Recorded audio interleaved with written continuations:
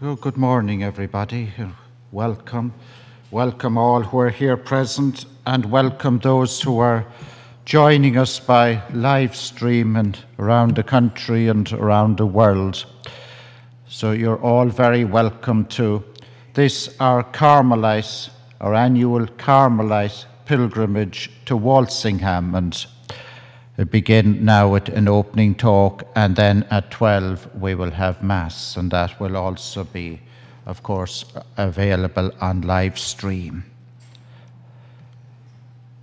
So I'd like to begin now by saying a little bit about who Mary is for us Carmelites. That's kind of the basis of this talk. Who is Mary for us? Carmelite order, called the Order of Our Lady of Mount Carmel. Mary has been fundamental to the order's identity from the very beginning. This is who we are. We belong to the Order of Carmel, the Order of Our Lady of Mount Carmel. And having said that, what perhaps might be most surprising then when we look at all this more than 800 years of tradition is the Carmelites actually say very little about Mary. There aren't long Carmelite treatises on Mary and specific Carmelite teachings on Mary. Very, very little. You struggle to find something like that. And why that might be, the answer is actually very simple. She's just one of us. She's just with us. She's just there. We don't need to say it or avert to the fact. It's taken for granted. It's taken as just being. She's just one of us. And what draws us as Carmelites most to Mary is her silence, her prayer, her contemplation. She's a woman of prayer, a woman of contemplation, a woman of silence. And that's who we are as Carmelites. Our identity and her identity are intertwined. Nothing more needs to be said. No explanation is necessary. It just is. When we look at Mary, we see this great woman of prayer.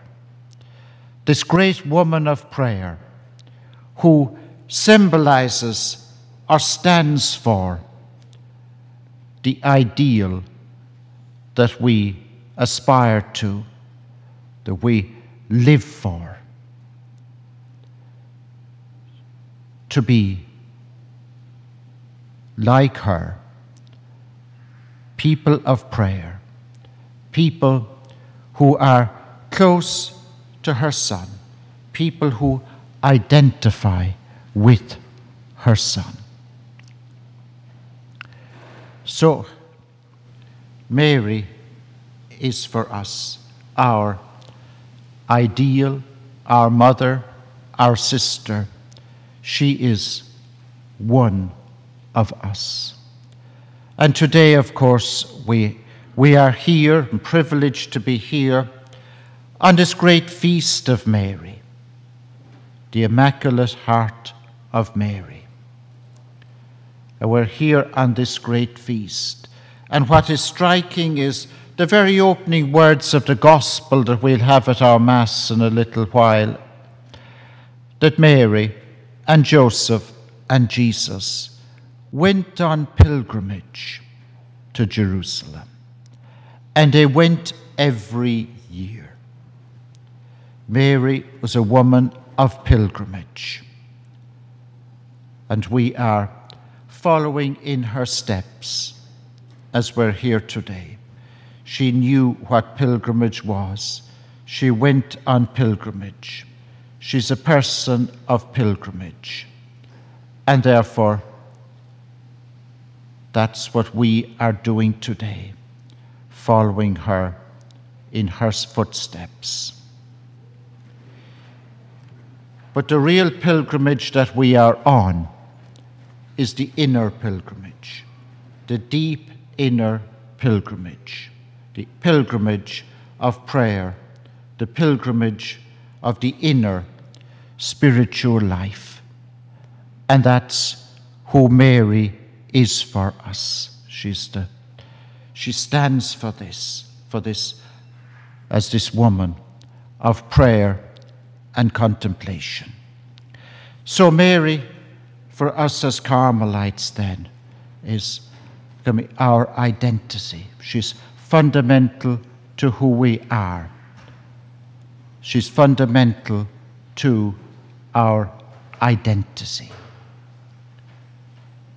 So welcome those who are joining us. You're very welcome and good to have you. We've just begun because we have to keep up to time because of all who are joining us around the world on this pilgrimage, those who are coming electronically, but those of you filing in, you're very welcome and it's great to have you with us. I've just been speaking about who Mary is for us as Carmelites and where she is fundamental to our identity.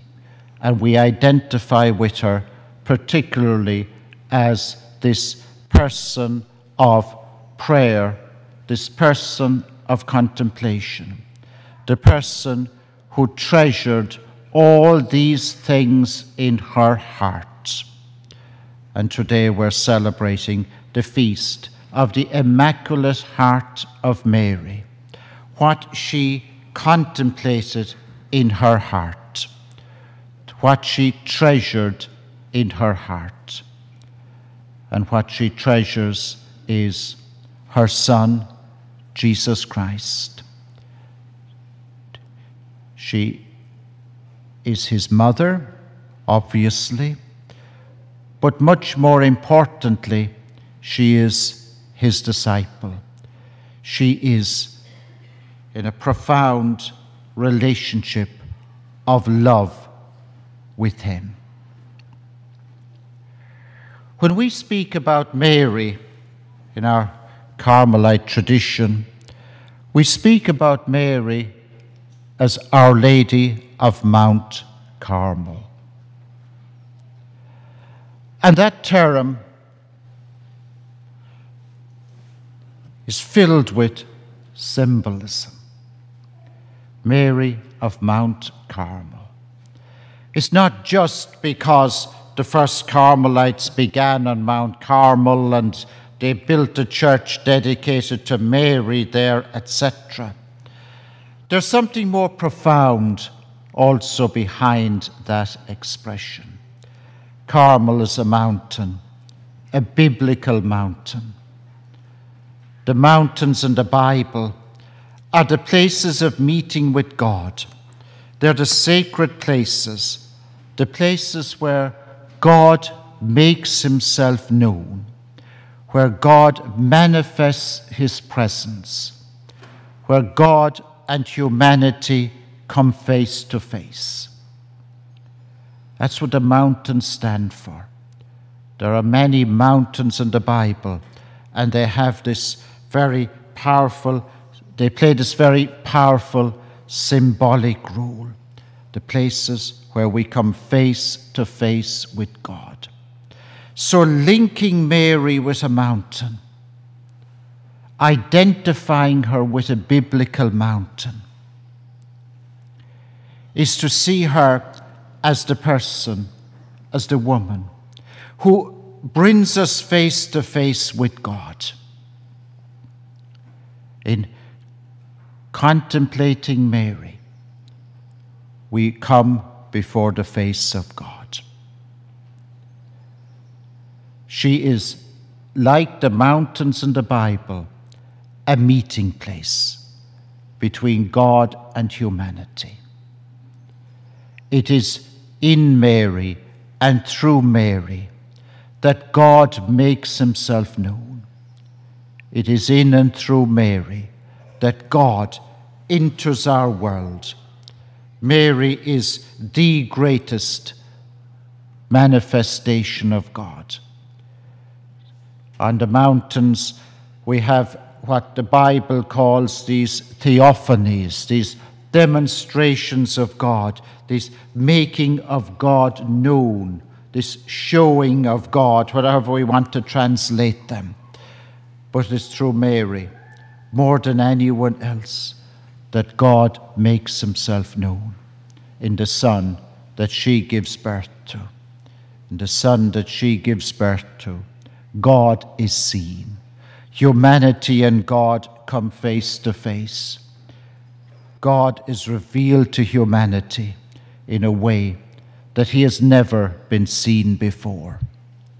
So in linking Mary and Mount Carmel and using that expression, we realize that there, deep within us, is such powerful symbolism, such profound symbolism of Mary, the one who reveals God, who makes God known, this manifestation of God.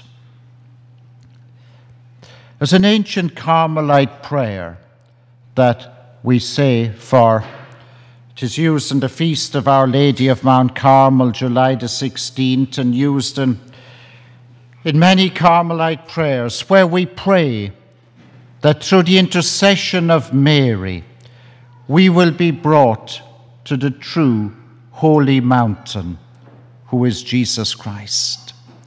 That Jesus Christ becomes the true holy mountain, which of course is what he is. He is the manifestation of God. He is God making himself known. He is God coming before us. We see God face to face when we look at Mary's Son, Jesus Christ. So the Carmelite tradition around Mary and Our Lady of Mount Carmel is so profound, and it is the fruit of prayer, the fruit of the Church's prayer. What is curious about Our Lady of Mount Carmel, this title, this devotion in the Church, is that unlike Lourdes and other places, it's not linked to some miracle or some extraordinary happening. Neither is it linked to anything in the Bible. There's no reference to Mary ever being on Mount Carmel, though Carmelite tradition has many legends around us. It's not linked to anything in particular like that. Rather, it has grown out of the prayer of the Church, grown out of the prayer and contemplation of the Church. That title, Our Lady of Mount Carmel, this devotion that has spread right throughout the world, is totally and purely the fruit of the Church's prayer, of the Church's meditation upon Mary and her place in our lives, and in particular in her place in our prayer lives. So devotion to Our Lady of Mount Carmel shows us how the Church, over these centuries, coming to know Mary ever more deeply, and coming to know her ever more deeply through prayer.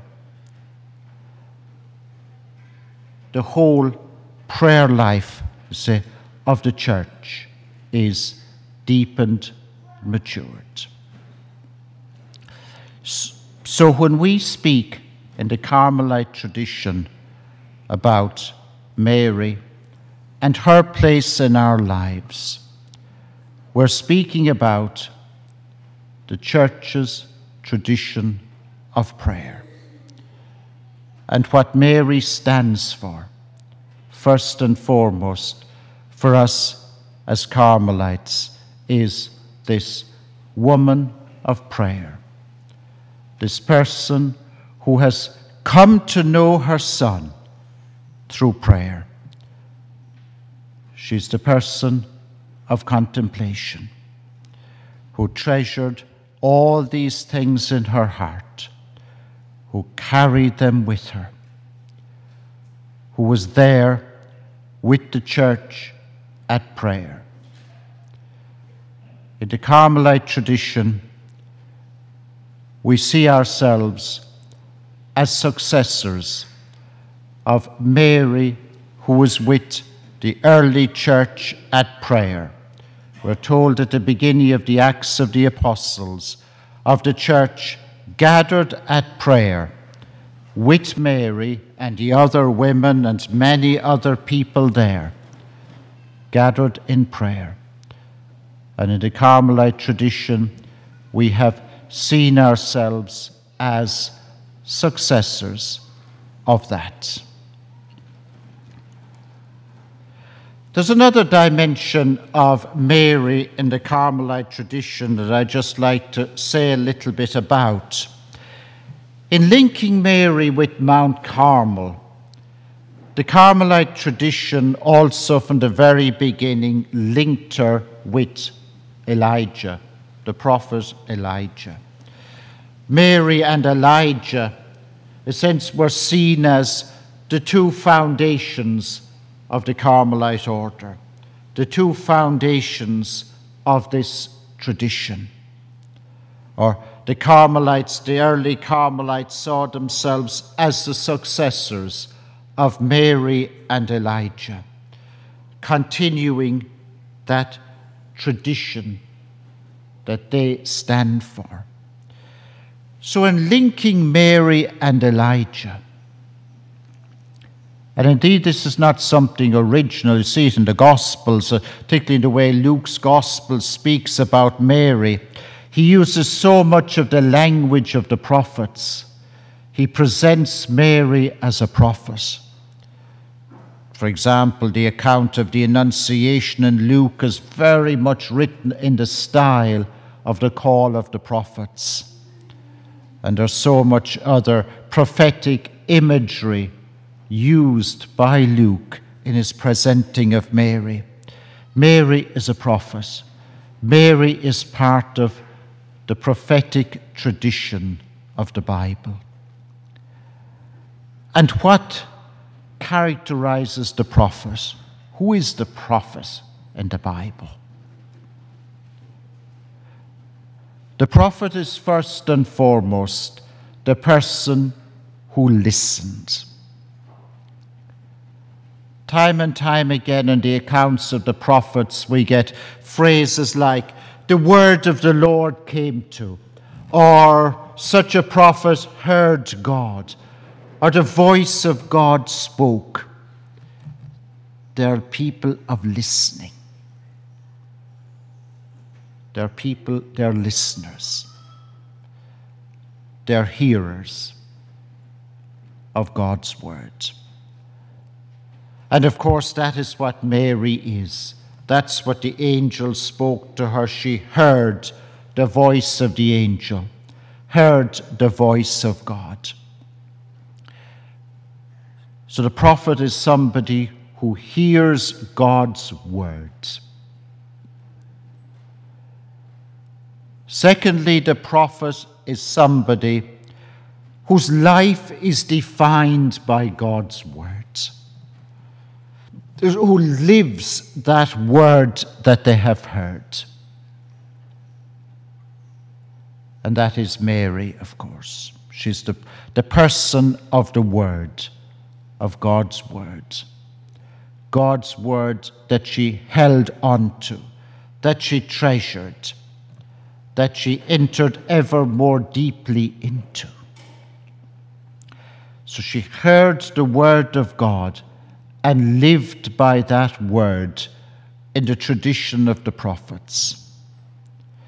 We're inclined to think of prophets as people who foretell the future. But maybe a better way of seeing them would be people who point towards the future, or whose lives point towards the future. And of course, Mary fits that. So her life points toward, the whole life is prophetic. Mary speaks very little. That's why I said at the beginning, it's Mary's silence that draws Carmelites.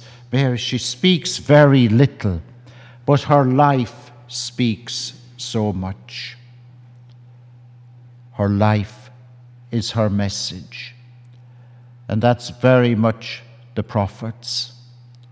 It's not so much what they say, but how they live, what they live.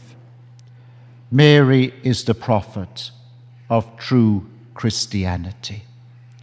She's the prophet of discipleship. Her life witnesses to, bears witness to, what true discipleship of her Son means, what it is about, what it means to be a true disciple of her Son. She's the prophet of discipleship, the prophet of Christianity. Her life is pointing towards, in the true prophetic sense, it's pointing towards what it means to be a Christian, a true disciple of her Son. So the Carmelite tradition has seen Mary as a prophet, has seen her in terms of this prophetic tradition of the Scriptures and of the Church. She's written about, as I said, particularly in Luke's Gospel, she's presented as prophet. And the Carmelite tradition has particularly linked her with Elijah. And of course that is natural because Mount Carmel is the mountain linked to Elijah in the Bible. But much more than that, Elijah is the prophet of the true relationship with God. Elijah is often called the prophet of prayer. But it's probably more accurate to say that Elijah is the prophet of what a right relationship with God is, or the right way or attitude with which to relate with God. Elijah's there at a very specific time in the history of the people of Israel when their way of relating with God was going off in all kinds of wrong directions, when people had lost what it really meant to be God's people, what it meant to be in right relationship with God. Therefore, he's the prophet of what it truly means to be a biblical person, what it truly means to be a person of the Word, of the Bible, a true person of God. That's specifically who Elijah is in the Bible. And the role that he plays right down to the present is there all the time. That ever presence of Elijah. That person who stands for and points towards what a right relationship with God is about. So in the Carmelite tradition, in linking Mary and Elijah, Carmelites have been drawing from the whole biblical tradition what it means to relate with God. In the spirit of Elijah, as successors of Elijah, and seeing Mary as Elijah's greatest successor, or Mary as living in the spirit of Elijah. That Mary can show us and can teach us what a right relationship with her Son is. Another way of putting it is that in the Carmelite tradition, if we stay close to Mary, we will stay close to her Son. Just like in the Bible, when the people stayed close to the prophets, when the people had a prophet, when the people were listening to the prophets, their relationship with God was right. Things went wrong when there was no prophet. Things went wrong when they were not listening to the prophets. So it is for the Christian. We go wrong. We go in wrong directions.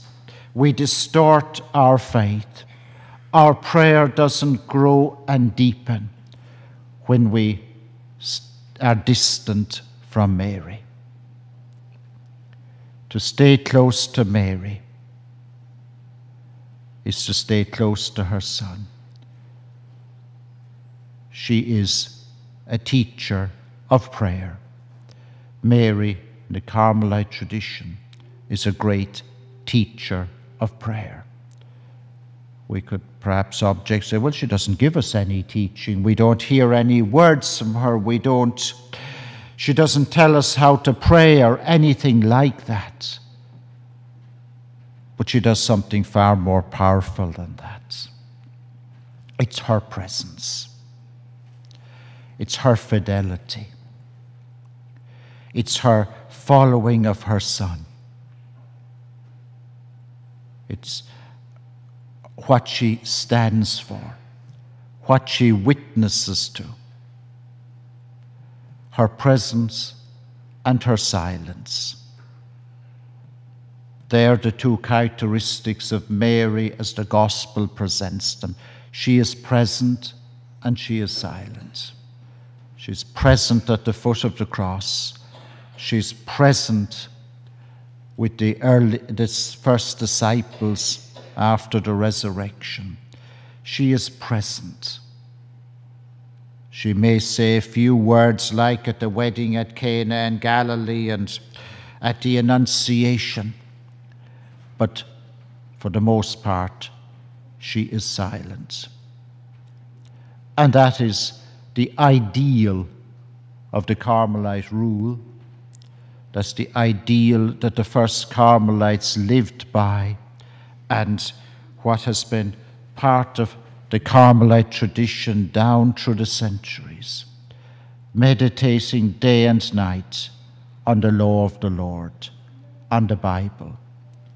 That's not meditating in the sense of something intellectual, something all the time thinking about the Bible, but rather just breathing its air.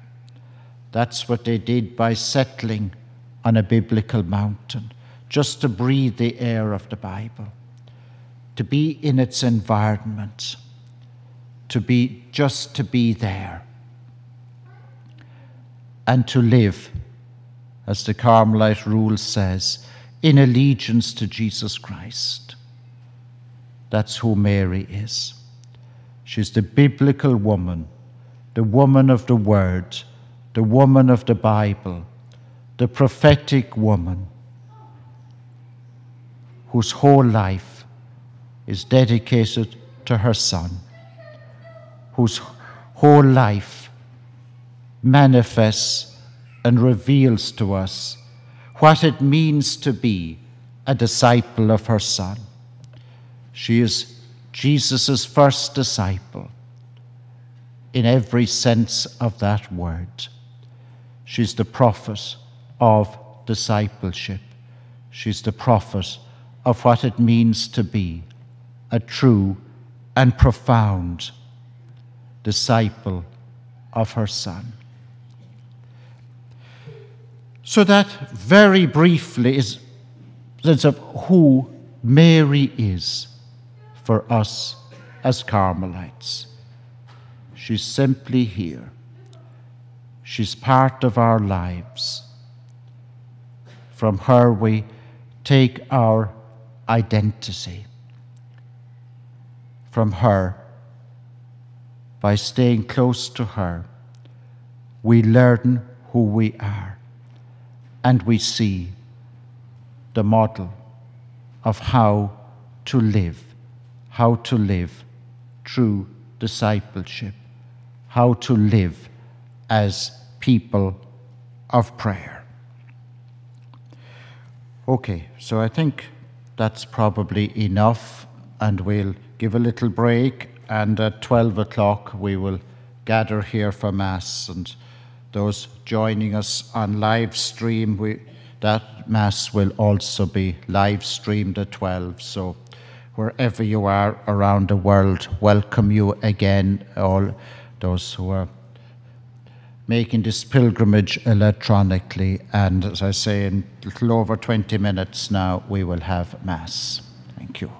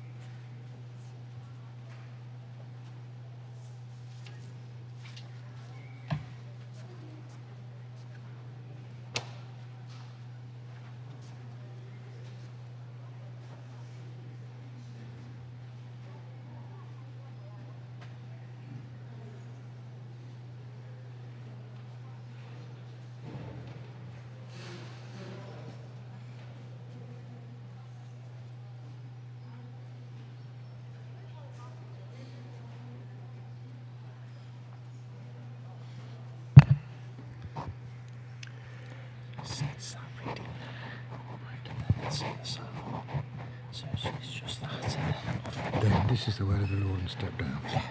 Or just the word of the Lord. The word of the